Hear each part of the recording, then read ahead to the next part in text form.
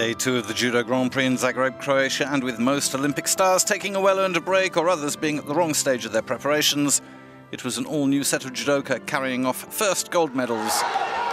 In the women's under 70 kilos class, it was a happy homecoming for Barbara Matic, who had her home fans jumping with the twice junior world champion's third senior title and Croatia's first gold of the meeting.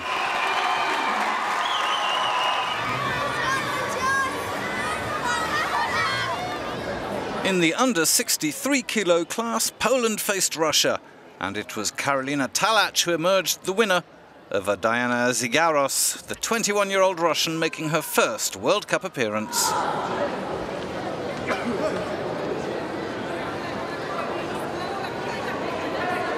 Talach's win was Poland's first gold and revenge for teammate Katarzyna Klis's final loss to Matic.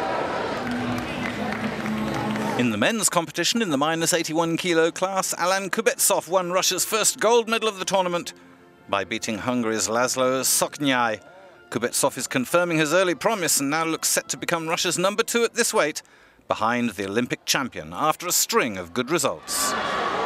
Finally, some cheer was brought to the Ukrainian fans in the under 73 kilo category as the top seed Dmytro Kanivets won all 4 of his fights on the way to the title and his first IJF gold medal, beating Tommy Masias of Sweden in the final.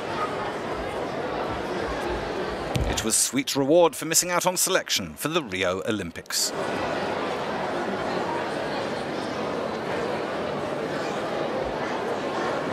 Med fötterna innan du går in. Håll lite höger, håll lite sidan.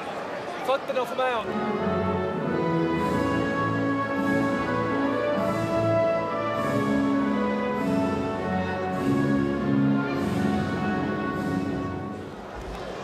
The day's most memorable moment came perhaps on a note of defeat, as Kosovo's Akhil Jakova failed in his bid to become his country's first male IJF medalist in any colour, being upended with an urinage for Ippon by Uzbekistan's Sukrub Tyosanov. In Kosovo, the men have yet to capture the same glory as their female judoka, who've been making history in the sport this year.